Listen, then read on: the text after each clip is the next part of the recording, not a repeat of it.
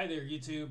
I wanted to make a quick demonstration video for my dynamic dropdowns add-on.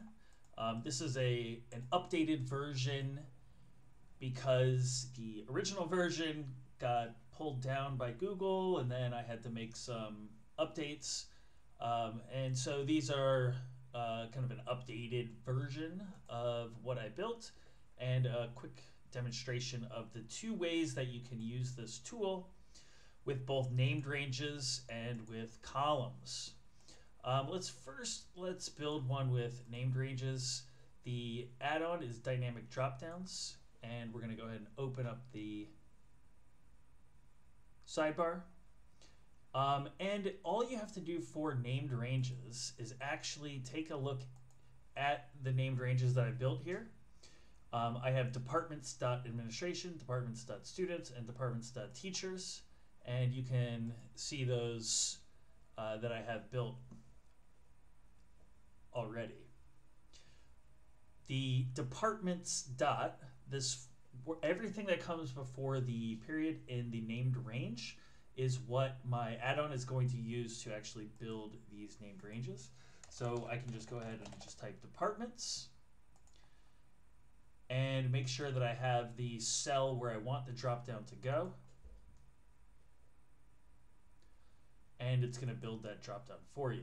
The very first cell in each named range, teachers, students, administration, that becomes your first column. And directly next to it, the sub columns appear. Now, pretty simple. Then you can absolutely, drag these things down. Yeah, if I can even get it selected. Doesn't seem like I can. You can absolutely drag these down and use it. No matter what, it's always going to put the sub column directly next to whatever you change. Now, the second way that I have this built is with columns. And we're going to build this in columns E and F here. Now we're going to select the sheet is columns. All you have to do is check the name of the sheet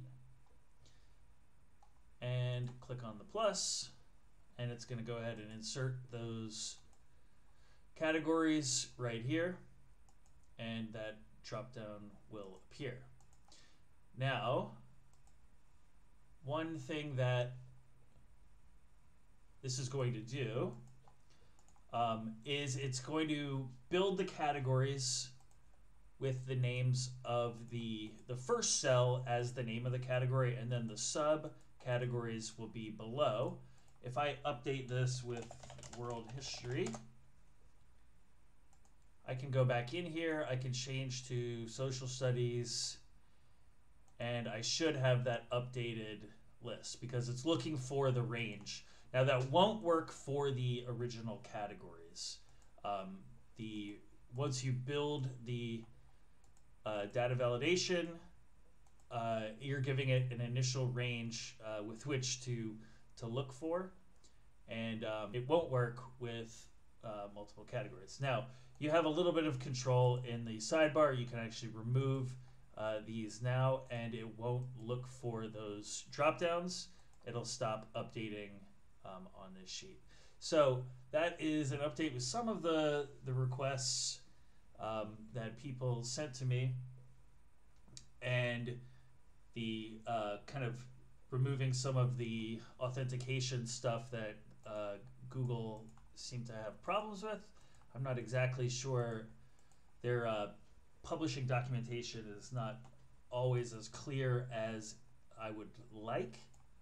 And I'm going to put some of the code in my blog post if you would like a custom, to build your own custom implementation of this.